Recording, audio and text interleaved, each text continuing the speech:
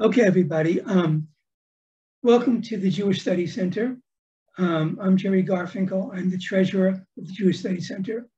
And before I get into my spiel, I will apologize once again for our delay. We've had technical problems. Our presenter has a new computer and the computer doesn't want to show his face. So, but he can talk and he can share a screen. So he can give a great talk, but you won't see him though. Okay, so again, I'm the treasurer, and as treasurer, I want to tell you that our classes are free. Our instructors are very good, even though they may be invisible. And we do have expenses though. So we do encourage people to make donations. We do not require it, but we do encourage it. If you want to make a donation, go to our website, www.jewishstudiescenter.org, and you click on donate, and then you can donate either through your credit card, with your credit card, or your PayPal account, or by check. If you click on check, the website will tell you where to send your check to. Okay. As you probably have noticed, that this class is being recorded. So after the session is over, I'm going to delete the portion that came before I started speaking, and I will post the recording on YouTube, and then I'll send an email to everybody who's registered, whether you're here or you're not here, and you'll get the link to the recording. Now, everybody is muted, but we do want your questions and your comments. Please write your questions and your comments in the chat box. Address it to everybody. Sometimes you make a comment and someone else will comment on your comment, et cetera, et cetera. So address it to everybody. When the presentation is finished, Mindy Reiser, who is our vice president, will look at all your questions and she'll make up some of her own, and we'll have a large Q&A session.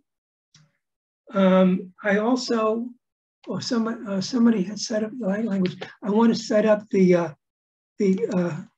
closed captions. What's closed captions? Closed captions. Okay, I think closed captions is now set. It should be fairly accurate since we're using English language. Okay, so now I'm going to introduce the introducer.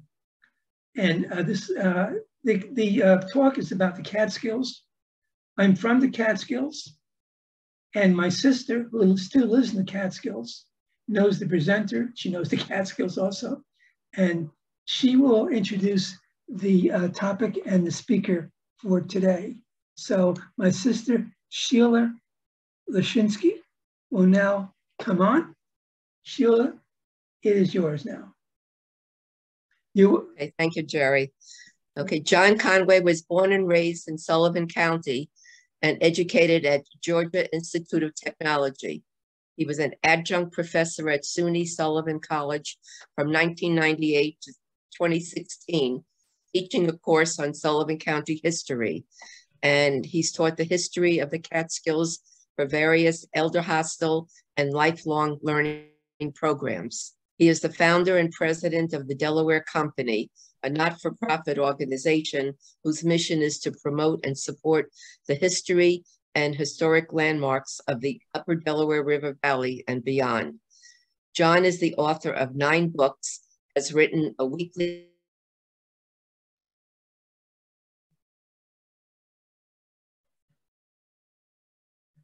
We don't hear you, Sheila.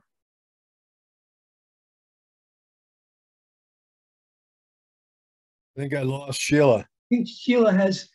and other print and broadcast news organizations. He founded the Hurleyville Sentinel newspaper in 2016 and still serves as the editor-in-chief. John has hosted radio talk shows and has appeared on TV shows in the United States, Canada, and Great Britain, discussing Catskills history. He collaborated with the Times Herald Record newspaper on a series of award-winning video documentaries, many of which are available on YouTube with titles such as Classic Catskills Flagler, Classic Catskills Laurels, and Classic Catskills Loomis. And I'm adding also that John is our Sullivan County encyclopedia. I am forever asking him questions, and he always has an answer to anything dealing with Sullivan County and the Borscht Belt. And I love going to his office in Hurleyville to pick up a few more copies of the Hurleyville Sentinel newspaper, since my brother Jerry and I attended school in Hurleyville, which now is the Sullivan County Museum and Historical Society. That can really make you feel ancient, but still enjoy the memories. Now it's my pleasure to introduce John Conway, who does exist. He's not just a ghost, and he's a man of many hats. John, and he's good looking too. Well, thank you, Sheila. I'm not intentionally hiding my face. So can we see the screen now? Can we see my slides? Yes. Okay. So, whoops, I didn't mean to do that.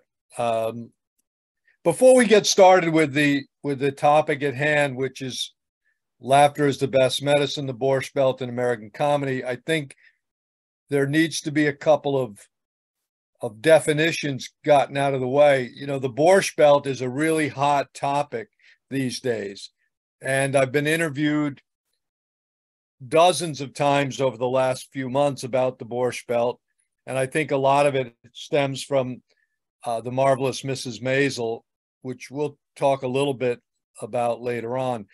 But there are great misconceptions about what the Borscht Belt is, and I think there are great misconceptions about the Catskills. And so I wanted to start out before we get into our presentation to just address those terms, because I think most people have a vague idea of what they are, but really aren't too sure. Let's start with the Catskills. And the fact of the matter is that unless you are Jewish and of a certain age, the Catskills have nothing to do with Sullivan County. The Catskills are well north of Sullivan County. It's northern Ulster County, Greene County, maybe a bit of Delaware County. Possibly by the broadest definition, the very northern part of Sullivan County is part of the Catskill Park. But the Catskills, for everyone outside of New York City of a certain age, is everywhere but Sullivan County. If you're Jewish, if you're from New York City from the 1920s to the 1970s, certainly the Catskills mean only one thing, and that is Sullivan County and a tiny little piece of Ulster. So there was a whole other resort industry that took place in the Catskills that had absolutely nothing to do with Sullivan County and certainly nothing to do with the Borscht Belt. The Borscht Belt is another term that gets bandied about, and as the official historian, I'm a little bit of a stickler for the correct definition, or at least what I think is the correct definition of the Borscht Belt. And the fact of the matter is the Borscht Belt is a tiny sliver in time and space in the history of Sullivan County. So not all of Sullivan County was part of the Borscht Belt, and the Borscht Belt was kind of a fleeting time period, I think, and I can make a case for this if someone really presses it, that really took place probably in the 1920s and perhaps early 1930s. And once we get beyond that, I think the notion of the Borscht Belt becomes passé, and certainly the hotel owners at that point were trying desperately to escape the image of the Borscht Belt. They wanted to be mainstream. They wanted to appeal to more than just that generation of Jews from New York City and move beyond the image of the Borscht Belt. So I think there are some people who would define the Borscht Belt and what I call the Golden Age, which we'll talk about in a minute, to be synonymous. I think they are not synonymous, and I think they may overlap a bit, but the Golden Age came about after the restrictions that resulted in that Borscht Belt connotation were lifted from the hotels. We can talk more about that later if someone wants me to go into detail, but let's get into the talk. So laughter is the best medicine. And the reason I chose that topic, I actually have two presentations about comedy in the Borscht Belt. The other one is called Hold the Chicken and Make It Pee. And that's an old Catskill joke. But laughter is the best medicine because the Jewish culture at that time was one of misery and one of, escaping the pogroms in Europe and living in squalor in New York City on the Lower East Side and working and never being able to get ahead, and then coming up here and being able to be someone that you probably weren't in reality, but you could be anyone you wanted when you came into Sullivan County and stayed at a hotel for a weekend or a week. And laughter became the best medicine. Laughter was the way to deal with all of the misery in a lot of these folks' lives. So let's talk a little bit about that. I think when most people think about the Borscht Belt and comedy, I think Borscht Belt entertainment goes well beyond comedy, but comedy seems to be the biggest part of it. They think about people like Henny Youngman. They think about people like those listed here, from Joey Adams to Henny Youngman, Jonathan Winters, Jackie Wakefield, Robert Klein, Jackie Leonard. And I think that there's a major problem with that. The problem is that there were really two very different and very distinct eras in Catskill entertainment history. There was the pre-war, pre-television era, which takes place in the 1930s and early 40s, when aspiring entertainers worked full-time on the staff of a specific hotel. And their salaries were paid by the hotel. So whether we're talking about Moss Hart and Dory Sherry at the Flagler, or Danny Kaye at the White Row, or Joey Adams at the Nemerson, they were on the staff of a specific hotel, and they were honing their craft there. But as television comes onto the scene, television makes stars out of a lot of these people. And now they're no longer willing to work for peanuts on the staff of the hotels. And so that's when you see them coming back and performing on a show-by-show basis. And we see booking agents come into being, and we see acts being booked for, a Saturday night here and a Sunday afternoon there, or maybe a weekend at one of the big hotels. And some of the larger hotels are spending $25,000 a weekend sometimes for entertainment. But that's very different from that earlier era. And I think it's the earlier era that is much more interesting and that we will dwell on more, because that's when the hotels really employed these guys and they were really learning their craft. Just as a refresher for a lot of people, I think it's important to understand how tourism evolved in the Sullivan County Catskills. If we go back to the early part of the 19th century, the county was very industrialized. The main industries were tanning and bluestone quarrying. Still, timber was a big industry. Very little thought was given to tourism, but a very interesting thing happened in the 1830s. Because of a magazine article that appeared in one of the national sporting publications of the day about the largest trout in the world having been caught in White Lake, we begin to see a massive influx of fishermen into Sullivan County, into White Lake specifically, in an attempt to break that record of a 6-pound trout, which was unheard of at that time. And White Lake becomes our first resort. By 1845, enough of these fishermen were coming into White Lake that a man by the name of J.B. Finley builds the first summer hotel. And by the way, at this point in time, no one has given any thought to Jewish vacationers.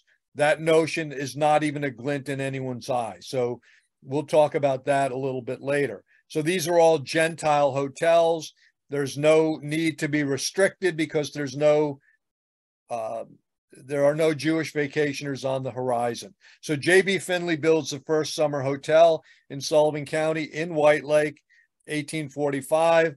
By 1848, the White Lake Mansion House opens up. Finley's hotel was not successful. It fails. But the White Lake Mansion House continued. And by the way, that building is still standing. And that is the oldest summer hotel still standing in the county. It dates to 1848. So that's really the beginning of tourism here in the county. It coexists with this very industrialized county. By 1865, when the Civil War comes to an end, our tanning industry declines greatly because the Union Army no longer needs the kind of leather that they demanded during the war. There were alternate ways of tanning leather than using the hemlock that was so prolific in Sullivan County. And by the way, we were also using up all our hemlock. So the tanning industry declined, bluestone was declining, and we begin to see the railroads being built, and they begin to promote tourism as the main industry in the county. And so for about 25 years, the county is in this great transition. And the arrival of the railroads and the construction of these resorts by 1890 has led to now tourism being our #1 industry. And we enter into this period where tourism is very profitable. It defines the county. There are 3 railroads bringing people up here and promoting the area. The O&W, which is what will be our most influential railroad, that serves the center of Sullivan County, including Hurleyville, which Sheila mentioned earlier. That uses the slogan of "Doctor Say Go to the Mountains." And that's the promotional campaign that the O&W uses for decades. And that particularly appeals to these Jewish immigrants who are beginning to flock into New York City to escape what's going on in Europe, in Eastern Europe. And many of them are getting sick. And so when our Silver Age finally collapses in 1915, and there are lots of reasons why that happens, we can get into that if you want, but I'm going to just gloss over it for now. We enter into another transition. We have lots of hotels, about 200 of them, and literally thousands of farmhouses that had been taking in boarders that are now for sale very cheap. And we see Jewish immigrants, Jewish families coming out of New York City and buying up these properties. And the Grossinger story is the perfect illustration of that. 1914, the Grossinger families living on the Lower East Side can't scrape together 2 nickels despite working really hard. Selig Grossinger, the patriarch of the family, gets sick. Doctors say go to the mountains. They scrape together $450 with the help of the Jewish Agricultural Society. They buy a farm in Ferndale, and they come up here with the intention of farming. The old timers used to have a saying, how do you tell when you get to Sullivan County? There are 2 stones for every dirt. It's virtually impossible to farm in the county. And so they learned that pretty quickly. And that first summer of 1914, they were able to take in 9 boarders, mostly family members and friends of family, and they grossed $81. And that was a windfall for them. And so they have a family meeting and they decide this is the future. And it just happened that Malka Grossinger, who was the matriarch of the family, had come from an innkeeping family in Europe. And so she knew how to run an inn. She knew how to cook. She knew how to take care of people. And so that's where the Grossinger empire began, in this very modest Longbrook farmhouse in Ferndale, which by 1919 they had outgrown, even with an addition and even with buying the property next door. And so they now leverage all of the money that they have, and they mortgage the purchase of a much bigger Nichols boarding house on top of the hill, where we all know that the Grossinger hotel eventually is built. So that's the perfect story of how Jewish immigrants came here, mostly intending to farm. And they find out that it's impossible and that it's much easier to make a living by taking in boarders. And that's where we see the transition of all of these Gentile hotels and farmhouses to Jewish owned and operated. So by the time we get to 1920, 30, we don't have 100% Jewish ownership, but the vast majority of hotels in that center part of Sullivan County are Jewish owned and operated and catering to other Jewish families. That is the Borscht Belt. That's what we call the Borscht Belt. That's the era of the Borscht Belt. If we back up a little bit, I said earlier, there was no mention of Jewish vacationers in the county until 1899. We begin to see advertising for Jewish vacationers. A man by the name of John Gerson runs the Rock Hill Jewish Boarding House, and he begins to advertise for Jewish boarders. That's the beginning, and that's when we begin to see now restricted resorts. We see resorts that will advertise no Hebrews or consumptives accommodated. So if you had tuberculosis or you were Jewish, don't bother to try to register at these hotels. The Jewish-owned hotels would have similar coding. They would say under Hebrew management. And as the years go by, those restrictions would still be in place for many years, but the way that they would make that apparent would become a little more subtle. So instead of saying no Hebrews accommodated, you would see conveniently located to Catholic and Protestant churches. Make no mistake about it, it meant exactly the same thing. And instead of under Hebrew management, you would see dietary laws observed. Again, that meant this is a Jewish hotel. Very few Gentiles would try to apply at a Jewish hotel. And the restrictions were quite clear, and rarely was there any problem with that. By 1940, that really comes to an end.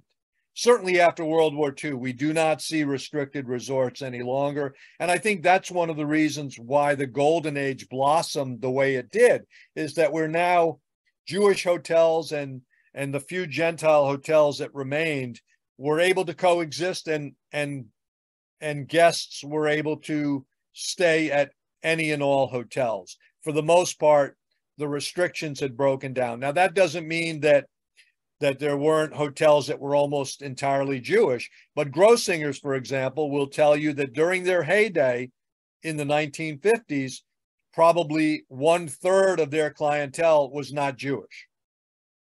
So the Borscht Belt has ended at that point, and the Golden Age lasts for 25 years, 1940 to 1965. It peaks in the middle of the 1950s. Let me tell you quickly about the 50s before we get into comedy. The summer of 1952 is known in the history of Sullivan County as the perfect summer, because for an 8-week period during the summer of 1952, every single accommodation in Sullivan County was booked for that entire period of time. And so after the 1952 season, we begin to see a build out of more accommodations for more people, but never again would we have a perfect summer. I believe that in terms of the number of individual hotels and bungalow colonies, 1953 is the peak. We had 538 hotels, 1,000 boarding houses, and 50,000 bungalows. So roughly 2,500 bungalow colonies, averaging about 20 bungalows per bungalow colony. That, I think, is the peak in the number of individual operations. Probably 53 was not the peak in terms of accommodations, because while some of the smaller hotels were closing or being absorbed into larger hotels, I think the larger hotels continued to build more modern accommodations. So the number of rooms, the number of guests accommodated continues to increase after 53, but I don't think we ever exceed that 538 individual hotels. So this is a little bit of a timeline. This is a whole nother program that we can talk about at some other point. But what we're going to dwell on today is the period that starts in that transition between 1915 and 1940. And it starts at the most prestigious and most prominent hotel in Sullivan County at that time, which is not the Concord, not Grossinger's, but the Flagler. By the way, this is the picture you see now is the Wawanda Hotel, which was the largest hotel of the Silver Age. It had about 350 rooms. It burns down in June of 1914, and that pretty much is a signal that the Silver Age has come to an end. Silver Age hotels, by the way, had no entertainment.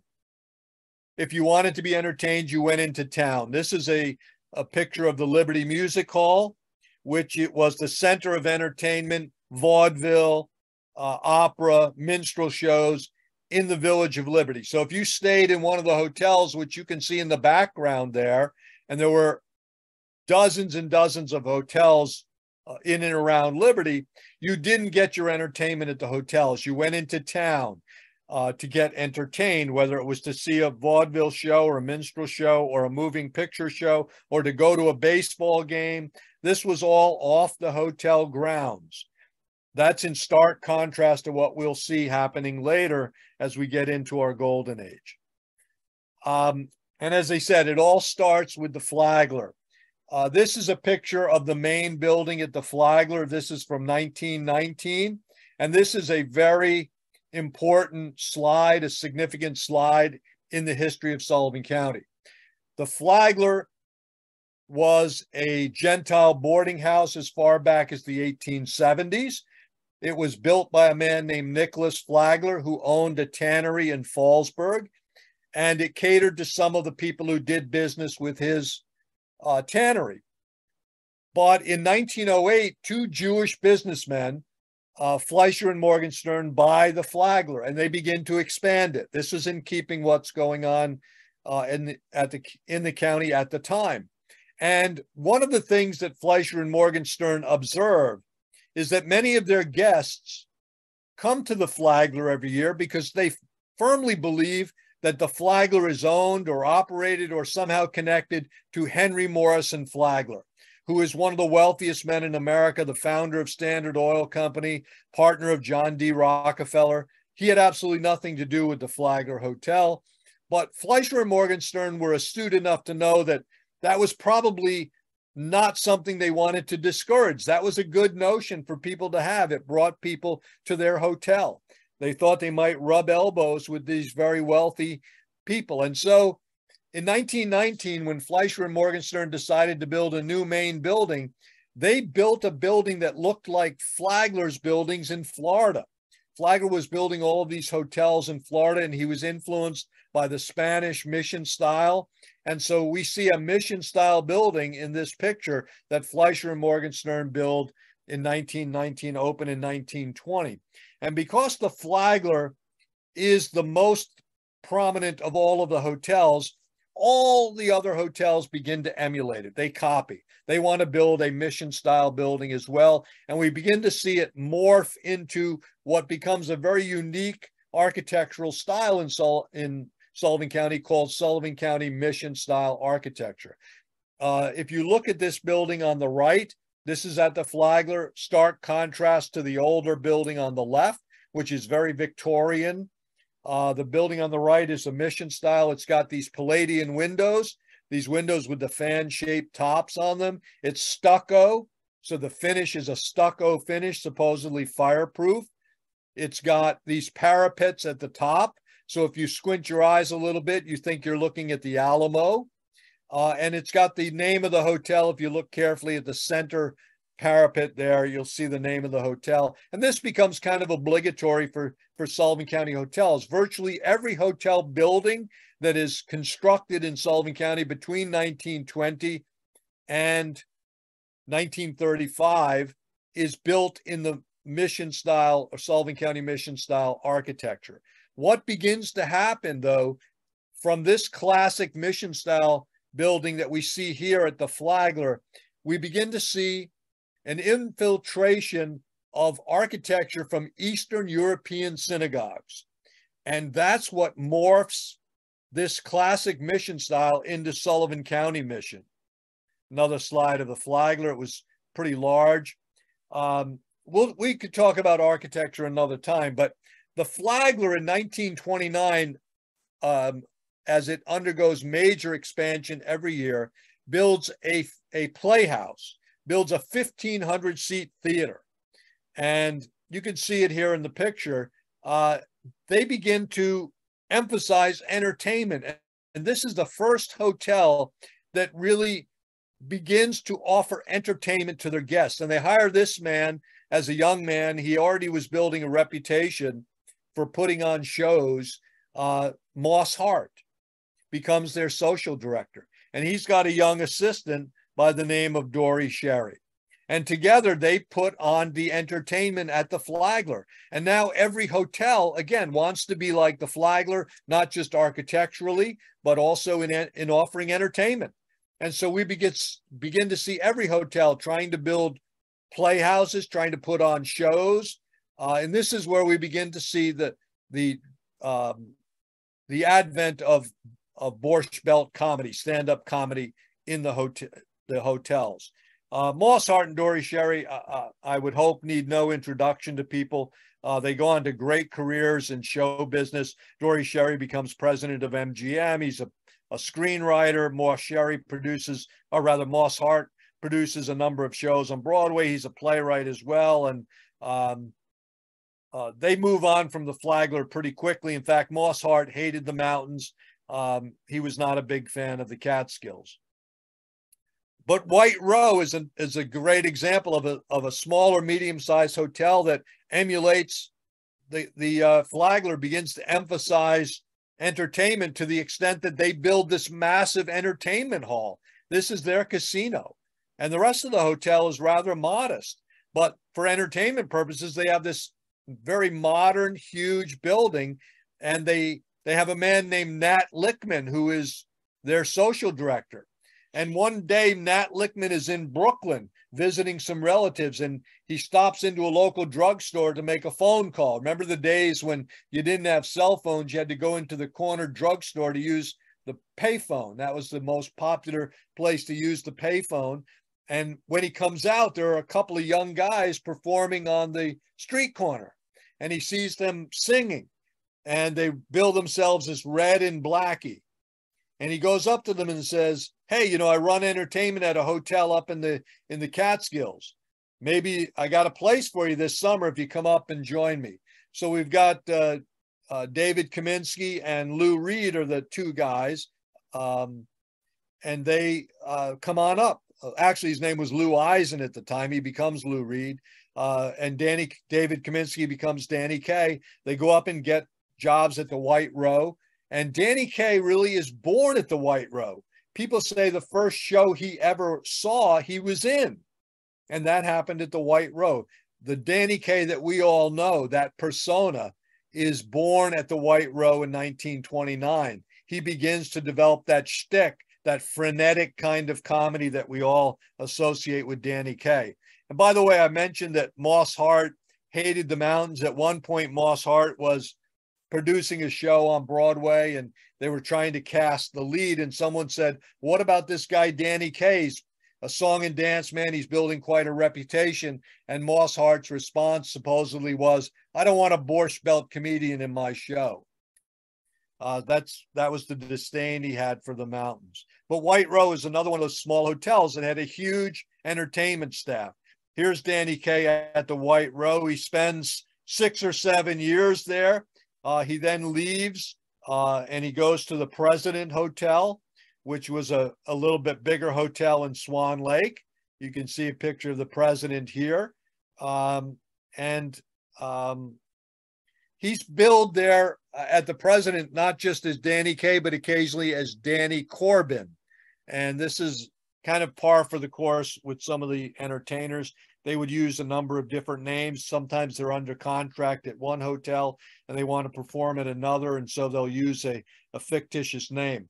Now, the President Hotel actually has another claim to fame, and that is as the hotel where a very young Jerry Lewis makes his debut as an entertainer. Jerry's parents, Danny and Ray Lewis, were entertainers. They worked at hotels in Lakewood, New Jersey, and throughout the Borscht Belt, primarily at the Ambassador Hotel. But they were working at the President in the early 1930s, and they were actually performing at a benefit for the local fire department when they conceived the idea of bringing their young son, Joey, who was about 6 years old at the time, bringing him up on stage and having him sing, "Brother, Can You Spare a Dime?" And they contrived it to look like it was all spur of the moment, and they just came up and performed off the cuff. But it was all very well rehearsed.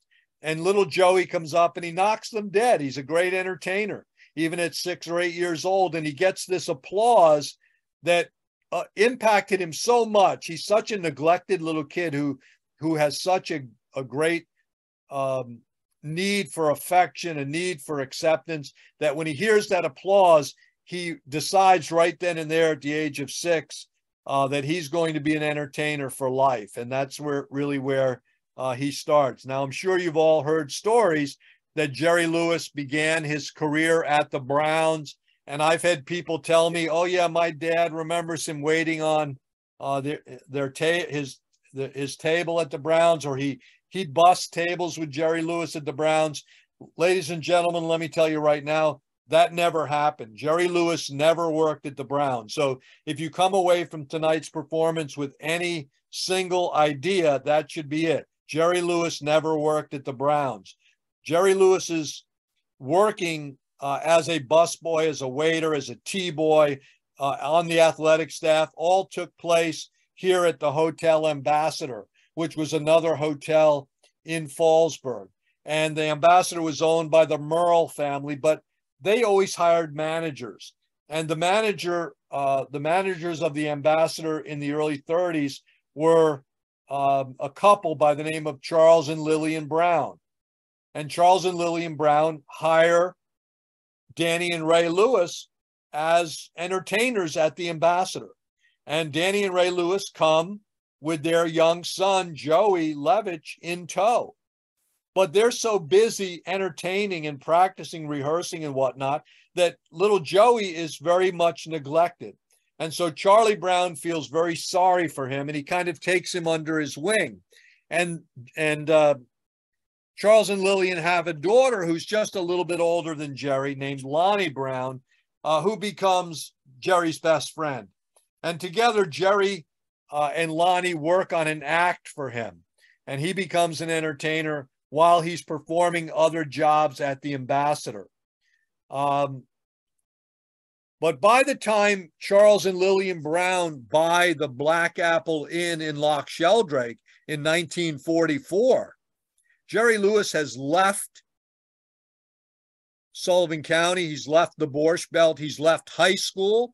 He's gone out on his own to become an entertainer. He's performing in Canada. He's performing in Atlantic City, in Lakewood, New Jersey. He's all over the place. He's not waiting tables or bussing places. Now, he does come to the Browns Hotel quite often. And of course, they use his likeness on the billboards on Route 17, both Old 17 and New 17. The billboards abounded with Jerry Lewis's caricature saying, "Browns, my favorite resort." But he doesn't ever wait tables at the Browns. He's already an entertainer. And when he would come to the Browns, they would often arrange for him to come up on stage and perform. And usually this was made to look very impromptu, much like his appearance at the President Hotel when he was 6 or 8 years old. Whoever was entertaining that night at the Browns would say, "Oh, wow, look who's in the audience. It's Jerry Lewis." And they would bring him up and he would do a little shtick, supposedly off the cuff, but it was all very well rehearsed. And, you know, I think maybe this is a good time to say that much of what the Borscht Belt, the Sullivan County Catskills were about was really a lot of smoke and mirrors, a lot of Hollywood kinds of shows. You know, it was not all reality. There was a lot of smoke and mirrors about what went on at the Sullivan County resorts. And that was just part of it. So here's a much more modern picture of Brown's Hotel as it becomes a bigger, more modern facility. You can still see those two towers, though, that are in the center of the picture there, just to the left, which were very much a part of the old Black Apple Inn. So if we go back here, you see the two towers that define the Black Apple Inn in the early Browns. You can see how they've stuccoed over the old Victorian style hotel, begun to try to emulate the Mission style. They've sort of gone to the Palladian window, at least a mock Palladian window look on their porch there. And then here it is a much more modern building, but you can see those two towers are still there. So Jerry Lewis becomes quite synonymous with Brown's, although, again, his debut and his formative years come at the Ambassador. And many people remember the Jerry Lewis Theater Club at the Browns, and there's a great story attached to this, which I'll tell you. So, obviously, once we get into the 1950s, Jerry Lewis and Dean Martin have formed a partnership, and they become one of the biggest Hollywood draws in the nation. Martin and Lewis are huge movie draws. And so when their movie Never Too Young comes out in 1955, Charlie Brown gets an idea to have the world premiere at his hotel.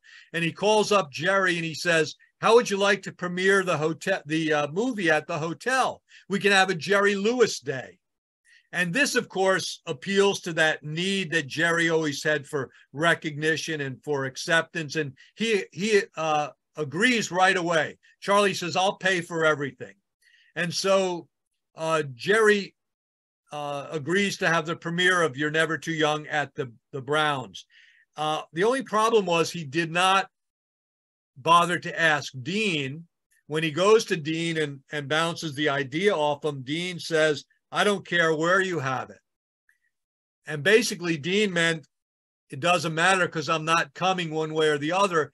The partnership was already on its last legs, and Dean was pretty much, he had one foot out the door. Unfortunately, they still had contracts to do some movies, and so they couldn't just leave each other. And so the last couple of movies were quite strained. But Jerry comes up and they actually have the premiere of the movie here, and they unveil the theater club. But this is not, by the way, what originally was unveiled at the Browns. It was actually this, because no one knew at the time. This is a very rare photograph, by the way. And this was probably only up for a matter of days or weeks. The Dean Martin and Jerry Lewis Theater Club, the Playhouse, because the partnership was in effect ending. And so this Dean Martin and Jerry Lewis Playhouse reverts to the Jerry Lewis Theater Club. And what they do, obviously, Martin and Lewis make 2 more movies after You're Never Too Young. Partners is one of them, which is kind of ironically titled when you think about it. But they had already broken up. It was only because they had these contracts that they went ahead and made the other movies. So that's kind of the Jerry Lewis story. Jerry would come back as a big star, but obviously only a few of the hotels could afford him. And here he is at Grossinger's. There's a great story, about the end of the relationship between Jerry and Charles and Lillian Brown. At one point, as Brown's hotel was falling on hard times, as most of the Sullivan County hotels were, and eventually they would declare bankruptcy, they sent Jerry a check for $50,000 for all of those years that they used his likeness to promote the hotel, and that he came and performed gratis at the hotels. And the check bounced. And Jerry was so incensed by that, he cut off Charles and Lillian Brown. He didn't speak to them. They both died without ever mending that relationship. And Jerry was very despondent with the fact that both Charles and Lillian died without him ever mending that fence. They died with bad blood between them. So that was sort of a sad chapter in Jerry's life. One of many sad chapters, I think, for Jerry.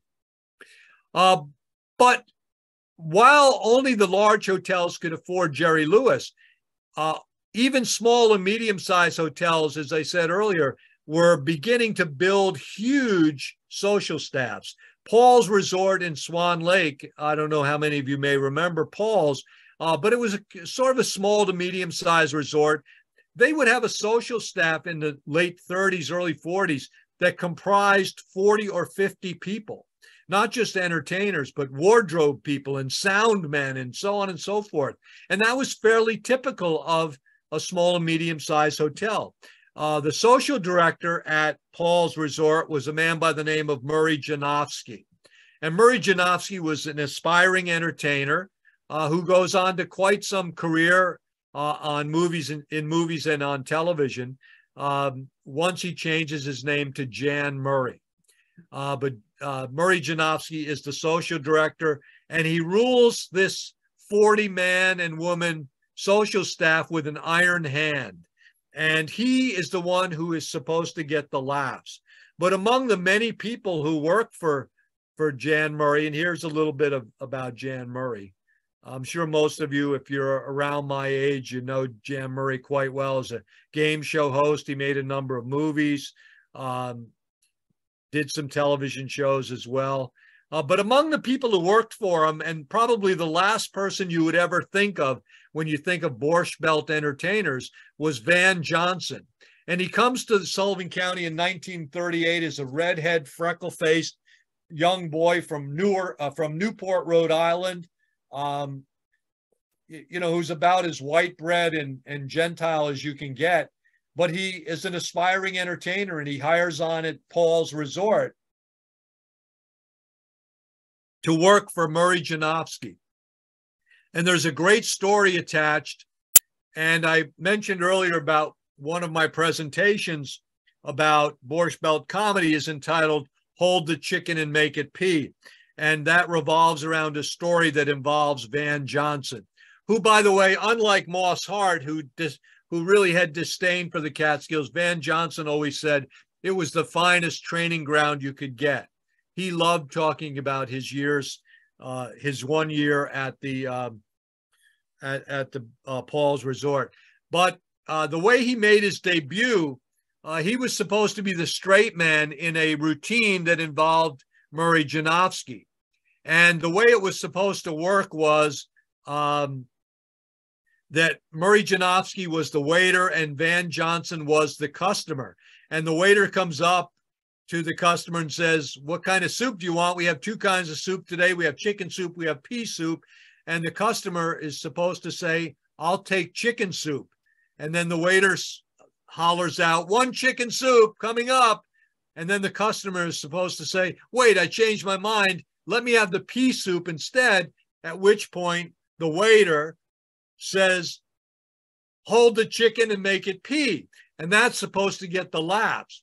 But Van Johnson is so nervous at making his debut, he says, instead of saying, "I'll have the pea soup," he says, "Hold the chicken and make it pea." And he steals the line from Murray Janofsky, who is furious.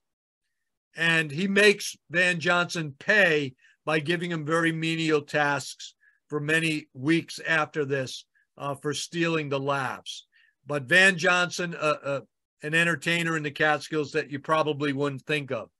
Alan King or Erwin Nyberg is another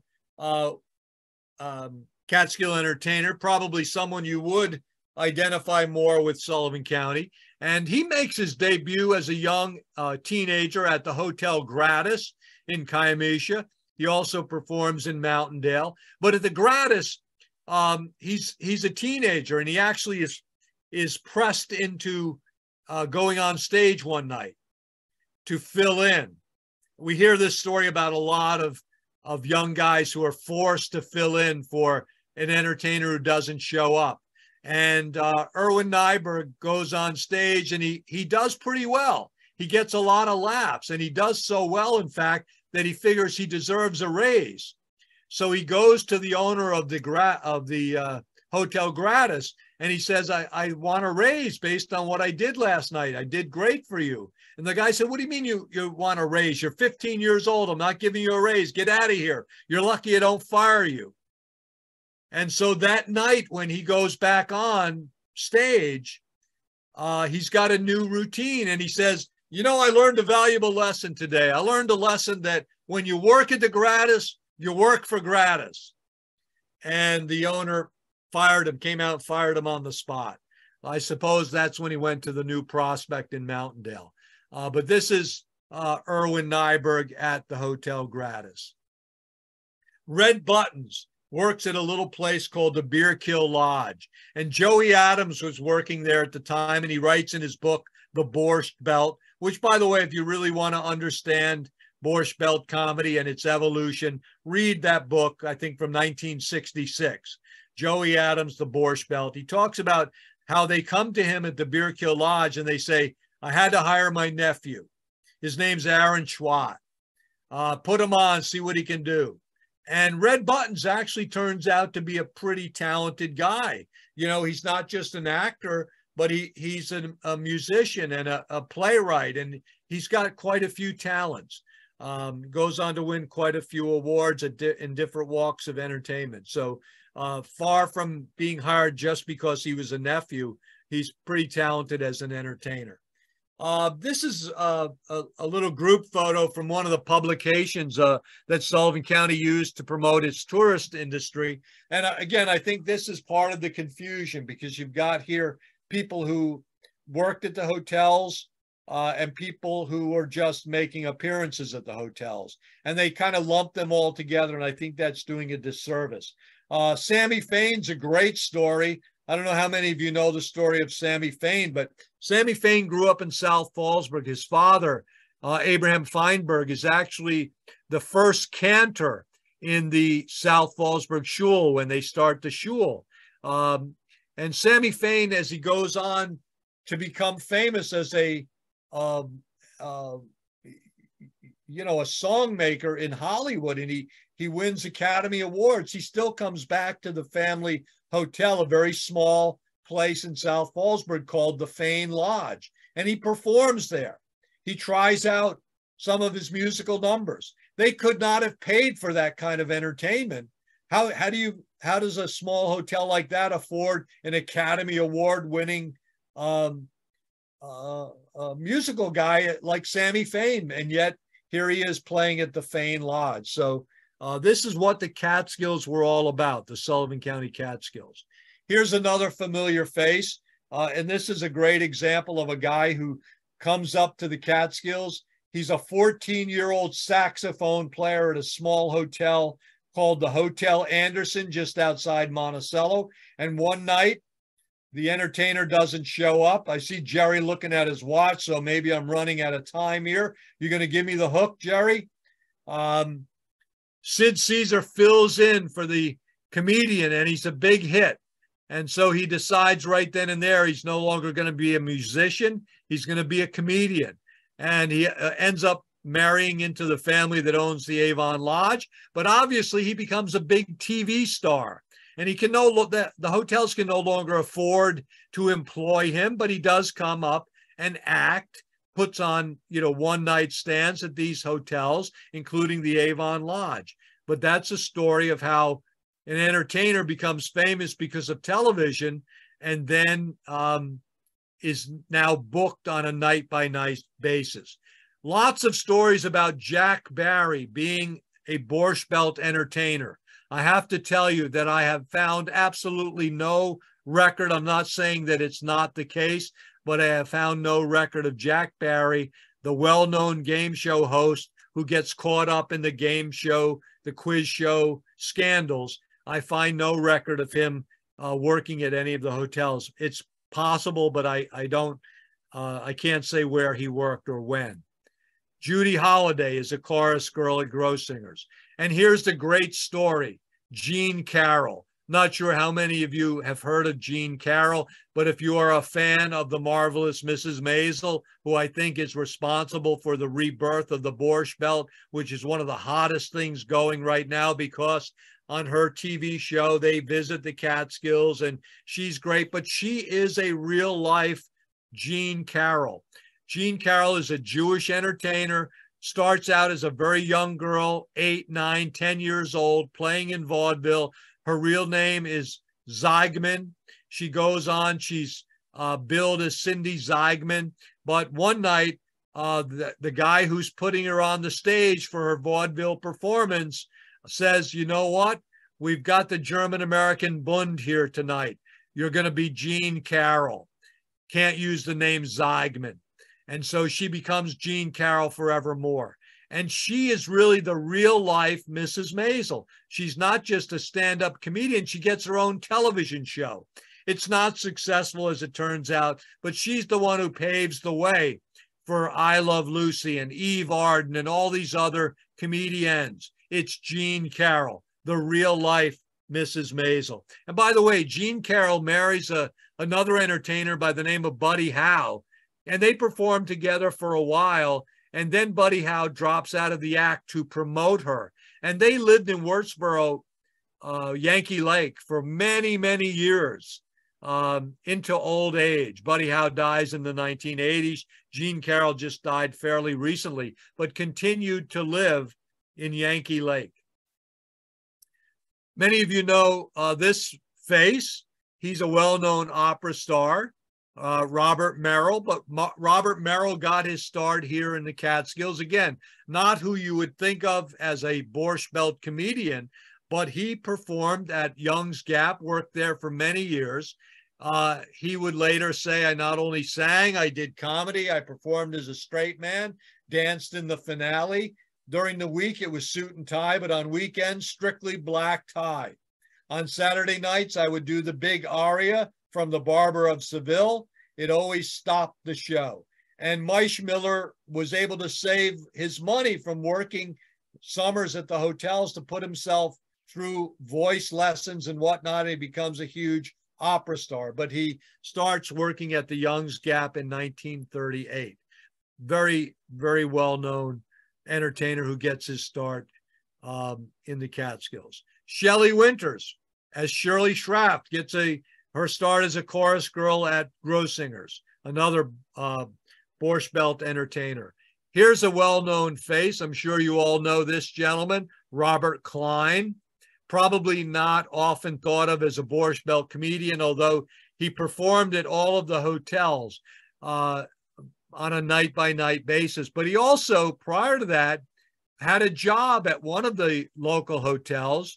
Robert Klein actually worked as a lifeguard at a small hotel in Woodridge called the Alamac. I'm not sure how many of you might remember the Alamac, but when I was a kid, I would ride with my parents through Woodridge, and as you came down Glenwild Road into Woodridge, the Alamac was on the right, and their big pool was right there by the road, right by the stoplight. And it was the biggest pool I'd ever seen as a little kid. And little did I know that Robert Klein was a lifeguard there. And part of his comedy act, he often talks about being a lifeguard at the Alamac, and particularly this one incident that took place. One day, a young boy is in the pool, and he's drowning in the pool. And Robert Klein jumps in and saves him, pulls him out, administers CPR or whatever, and he saves the young boy's life. And later that day, the young boy's parents seek him out, and they come up to him and they give him $5. They tip him $5. And Robert Klein always made a joke out of that. You know, was that what the boy's life was worth, $5? What if he had drowned? Would they still tip me? And he has like this whole routine that revolved around him being a lifeguard at the Alamac Hotel. I don't know if you're familiar with his book, but he wrote a book, which I think he recounts that incident in his book. It's called something like The Amorous Bellhop of Decatur Avenue or something like that. That's Robert Klein's biography. Even Jerry Seinfeld would come up and work at the hotels, but his roots here go deeper than that. Jerry Seinfeld was a young student at SUNY Oswego, and he decides to drop out because he wants to become a comedian. But he used to drive through Sullivan County constantly to get to Oswego from his home in Queens. He eventually goes to Queens College and gets his degree, but he's familiar with the Sullivan County hotels because of driving through here, and he used to sneak into the Brickman and watch the performers entertain, and that's where he honed his act. He would learn stand-up comedy from the comedians who are performing at the Brickman because he could sneak in there and he could watch them perform. And that's how the Seinfeld routine, which, you know, he's got a very distinct form of comedy. That's where it all took shape, was watching the performers at the Brickman. Here's a picture of the Brickman, which was one of the finest of the medium-sized hotels here in the mountains. Very well kept, beautiful place, run by the Posner family. Started out as the Pleasant Valley Farmhouse, as a small boarding house, and goes through that mission-style phase, becomes a much larger hotel with these modern buildings. The Brickman is just a great hotel and hung on a lot longer than others. Here's a picture of it in its earlier incarnation. You could see the mission-style building there in the middle, and some of the old Silver Age amenities that held on for many, many years after. They still had the baseball diamond and the riding stable, which very few hotels maintained as we get into the Golden Age, where the Silver Age was all about natural beauty and the outdoors. The Golden Age really, it's not about that at all. It's all about the man-made, the man-built environment. It's about 24/7 entertainment. It's about food. Golden Age hotels, I always say, were site independent. So where a Silver Age hotel would need a body of water or a great view from a mountain peak or something like that, Golden Age hotels didn't care where they were located at all. I think the Concord is the best example of that. The Concord's located on one of the most beautiful lakes, Kiamisha Lake, and yet only in the very early years did you ever see the Concord mentioning the lake at all. It really was, the Concord could have been anywhere. It really didn't matter where it was located. So I thought I'd close with a few classic Catskill jokes. Last year, I took my wife on a trip around the world. This year, she says, let's go someplace else. Bada boom. A drunk was in front of a judge. The judge says, you've been brought here for drinking. The drunk says, okay, let's get started. A doctor gave a man 6 months to live. The man couldn't pay his bill, so he gave him another 6 months. The hotel I'm in has a lovely closet. It's a nail. There was a girl knocking on my hotel room door all night. Finally, I let her out. That's one of my favorites. I don't know. I played a great horse yesterday. It took 7 horses to beat him. The horse I bet on was so slow. How slow was it? The jockey kept a diary of the trip. Those two are a fastidious couple. She's fast and he's hideous. Folks, I'm here all week. That's kind of my presentation. Be happy to try to answer questions. But remember, laughter is the best medicine. Thank you, John. I'm still laughing. And by the way, some of the comments in the chat was, I hope John goes on for hours. So Mindy, you want to? I can't see those chats, Jerry, but do you want to read them to me, or no, maybe I can do this? No, we'll save them. Let's see. I need to be made visible, and well, he's sharing the screen, so I'm spotlighting you, but you won't be visible unless John. Folks, some of you were great contributors to this, and we will save this. And for some of you, this will be a wonderful memory for important parts of your life, which are now coming back. All right, lots was covered, and there is unanimous feeling that John has got to return, that there's so much else to talk about. But let me pull out a couple of things here. First, again, you could touch on so many dimensions. Who actually was working in the hotels during the different periods? We had different populations, but can you give us a sense of who were the people who were the servers, who were the cleaners, who were the people at the front desk? Can you give us a little bit of a sense of that world? Sure. You know, that's a great question. And just as the hotels evolved, and, you know, that's another great story, which we can talk about at some point, is just how the American vacation evolved. So when the hotels in Sullivan County were strictly summer-only hotels, they depended upon college students mostly for their help. Local people obviously would work in some of the jobs, but where you needed to have interaction with the guests, oftentimes they were young college students. You know, there used to be a saying, I'm sure you've all heard it, there's not a dentist in New York City who didn't wait tables in the Catskills. But that changes when the hotels become year-round. And what we begin seeing after 1940 is that more and more of the hotels are becoming year-round. And that's when we see in the 1950s, we see an influx of African Americans into Sullivan County. As late as 1940, we had fewer than 100 African Americans living in Sullivan County.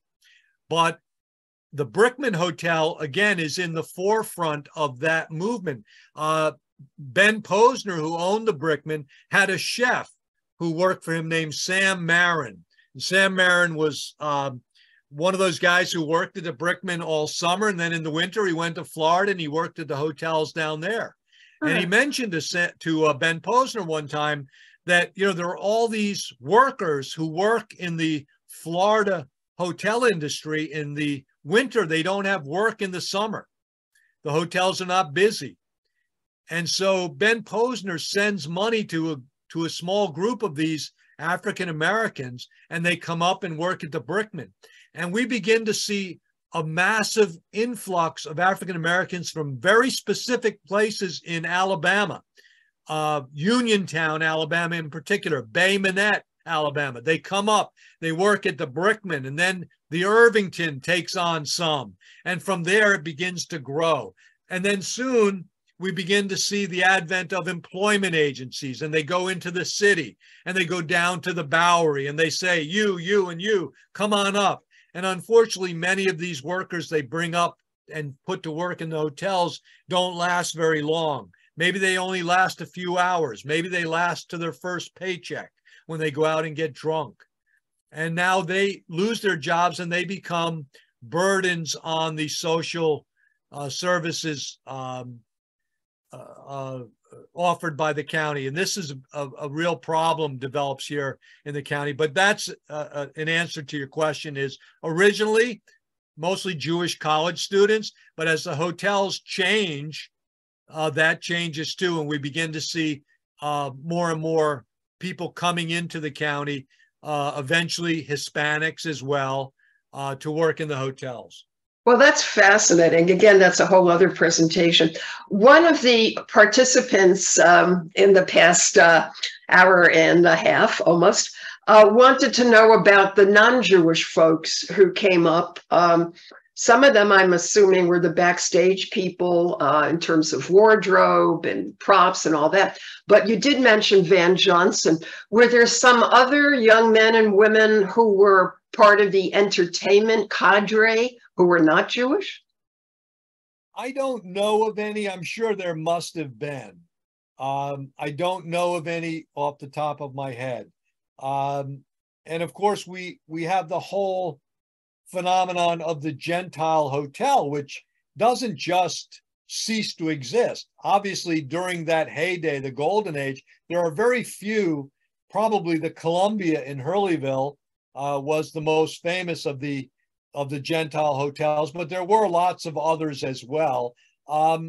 And while they did not emphasize entertainment to the extent that the Jewish hotels did, and especially not comedy, there were, obviously musical entertainers and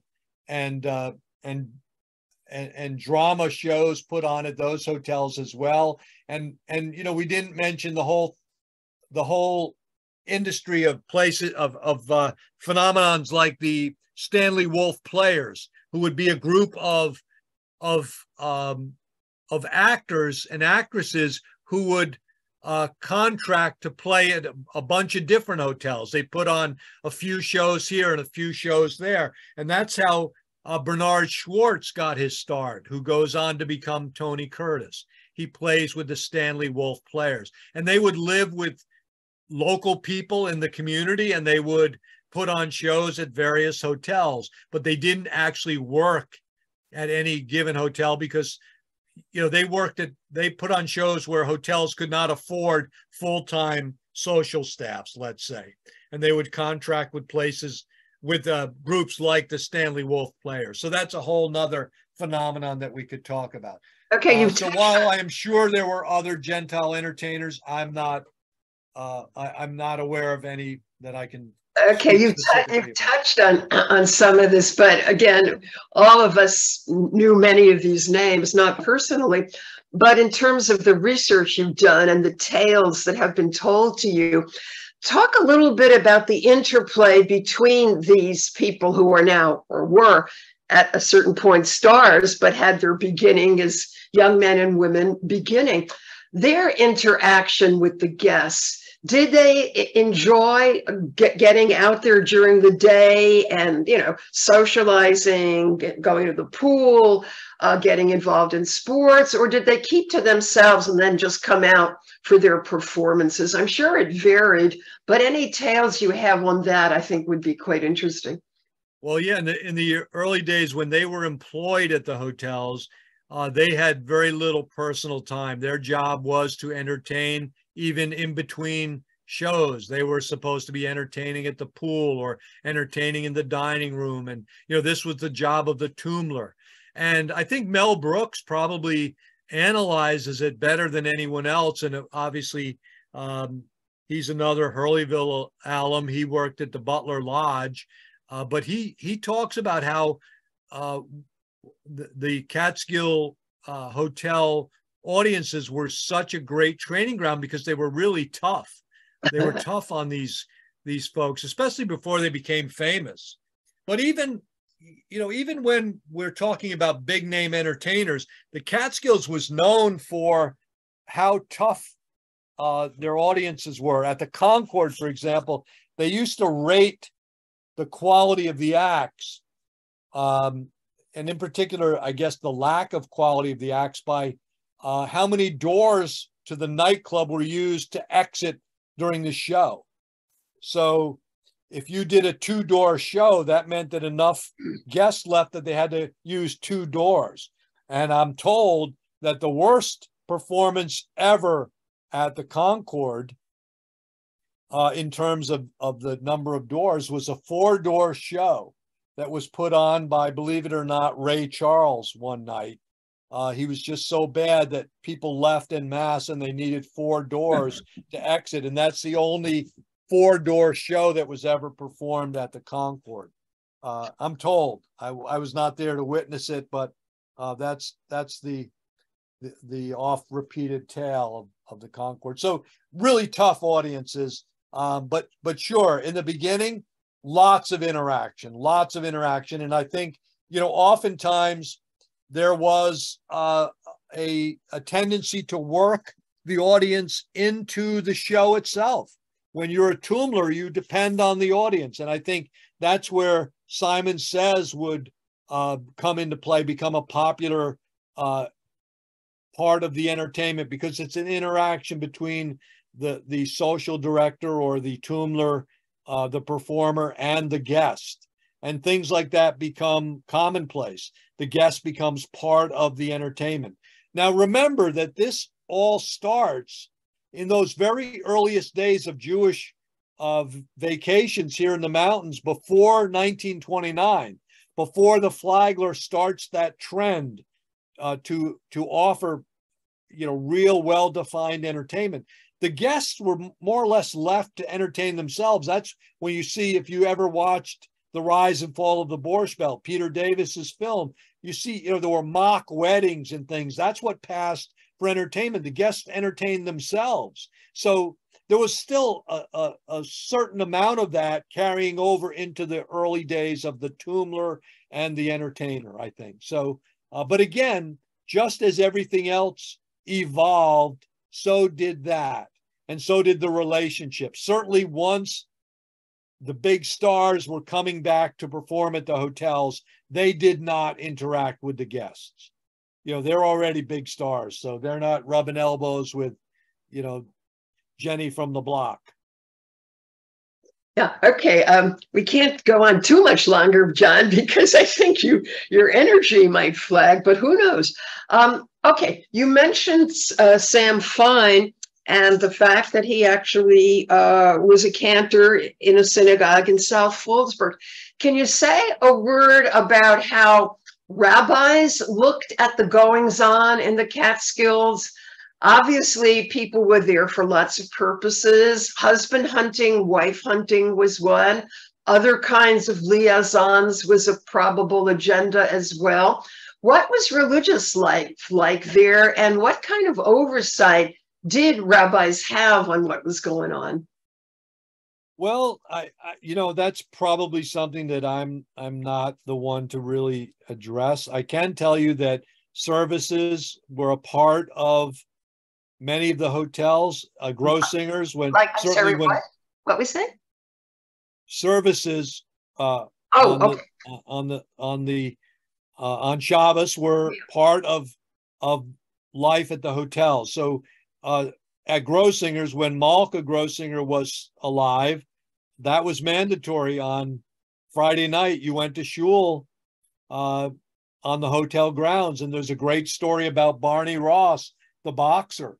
When Grossingers began to bring boxers up to train, Malka Grossinger was not very impressed by Barney Ross, who was a young Jewish guy from the city, but she couldn't understand why anyone would try to make a living fighting. She thought he was a drunk or something, that he couldn't get a real job. And then one Friday night, she sees him in the shul, and she gets to know him a little bit, and her attitude changes completely toward him. So, although I think with a name like Conway, I'm probably not the right person to address your question, but I can tell you that certainly, people did not forget their religious background when they came to the hotel. Certainly not during the Borscht Belt era.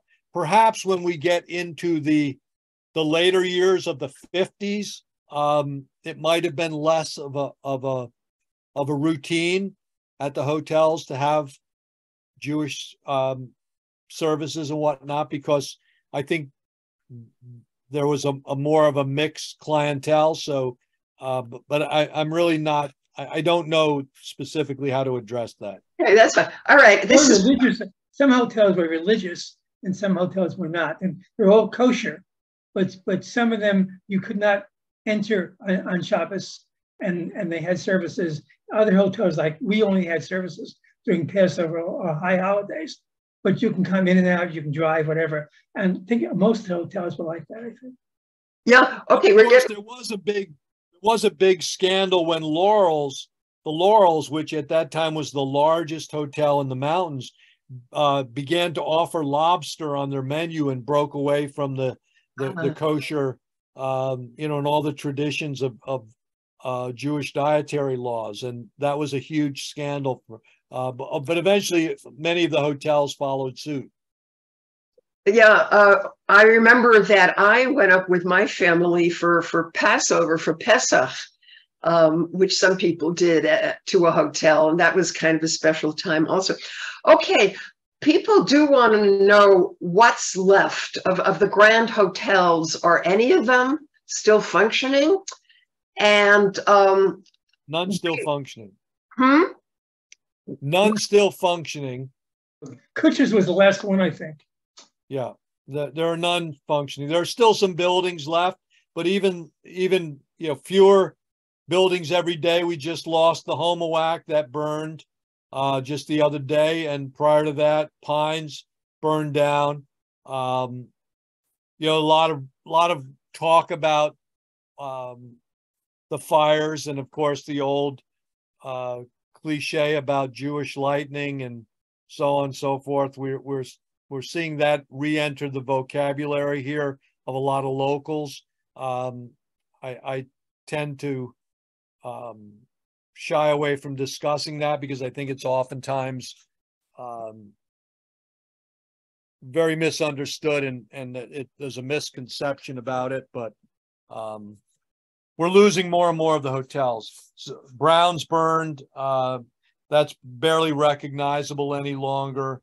Stevensville is still pretty much intact. There's absolutely nothing left of the Concord, Grossinger's, or Laurel's. Those were the three biggest hotels in Sullivan County.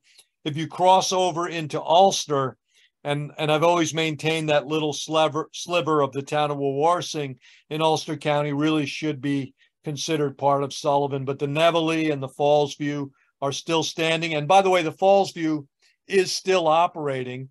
It's now Honors Haven. It's still operating. It's quite different from what it was as the Fallsview, but it's still recognizable. And so is the Granite. So the Granite is now Hudson Valley Resort, but it's barely recognizable. The Raleigh, I guess, still operates from time to time in a strictly Orthodox, dealing with strictly Orthodox clientele. I assume the Fallsview is no longer Slutsky, right? No longer. No. I think Korean people own it. Okay, well, this has just been fascinating. And the more you talk, John, the more questions and comments people have. We will save the chat. And I think that will be kind of a precious memory for people. Any last words you'd like to convey, John? And then we'll go over to a former... I think Sheila wants to say something. Yeah, I just wanted to say that I remember many years ago, Villa Roma, which was not a Jewish hotel, when a lot of the hotels were burning, and for Passover, they wanted to kosher the kitchen, and unfortunately, they had a fire in the ovens. I think because of the John, do you remember anything about that? Yeah, that's exactly what happened. They leased it out for Passover, and they were using the blowtorches to. I'm not sure of the term, but to convert the kitchen, and they set fire to it. And they damaged Villa Roma. Now, Villa Roma is still operating, but in no way was Villa Roma part of our Borscht Belt history. It was a very small boarding house, Gentile boarding house, until well into the 70s when it really began to grow. So I don't consider that. Last words you asked me for. So let me say two things. One, I think these are the critical things to remember. One, although it's great to remember places like the Concord and Grossinger's and Laurel's, the backbone of the Sullivan County hotel industry were hotels like Sheila and Jerry's parents owned, those small, medium-sized 500 hotels that were like that. That's the backbone of our economy. It wasn't the big hotels. They were few. There were only a handful of those. And then lastly, I would say what I'd like people to come away from this program with is, what I said earlier. Jerry Lewis never worked at the Browns. Got to remember that. Yes, please say a word. I thought his father, Danny, worked at the Browns. Well, no, he never did. Okay. They might have performed there, but they never worked on the staff. I don't know if Danny might have worked on the staff, I guess. I don't know. I don't think so, though. But Jerry Lewis never worked at the Browns. And I say that somewhat facetiously, but I think what I mean by that is that don't be fooled by all of these misconceptions about the Borscht Belt and the Catskills in Sullivan County. The truth is not always what it appears to be. And I think the Jerry Lewis story is the perfect example of that. You know, everyone, when Jerry Lewis died, everyone said, you know, best known for the Browns, so on and so forth, got his start at the Browns. And just like Dirty Dancing was, you know, Brian Williams telling everyone that Dirty Dancing was based on the Browns. Lots of misconceptions about the Borscht Belt. Don't get your history from Hollywood, I always say. Sure. Yes. And it's interesting, we're talking tonight when there is probably going to be a strike that will silence Hollywood for a while. So, can I ask one question, please? John, what about Eddie Fisher and Debbie Reynolds and Grossinger's? I mean, was Eddie Fisher an entertainer there? Oh, sure. Yeah. Oh, yeah, definitely. And well, you remember Judge Cook. I know you were a legal secretary, so Judge Cook actually married them. So, yeah, they were quite the couple, and I believe they met at Grossinger's. And then, of course, I think Eddie was also there with Elizabeth Taylor from time to time. Yeah, that's a whole, you know, we could do a whole, listen, there's probably 25 different programs I could do just based on stuff that's come up tonight. So maybe you need to have me back at some point. Absolutely. John, I remember when Eddie Fisher and Debbie Reynolds had the premiere of their movie in the Liberty Theater. When I was I promise if we do it again, I'll try to get my camera working in the meantime. Well, I think we have to end it now. This is the last class we're going to have for this season. We'll resume again with some classes that maybe not as interesting as this one, but we'll have classes in September. And thank you again, John. That was one great presentation. Maybe we'll have a second presentation. We had a very large audience, and as far what I'm going to do, as I said earlier, I will put the recording on the YouTube.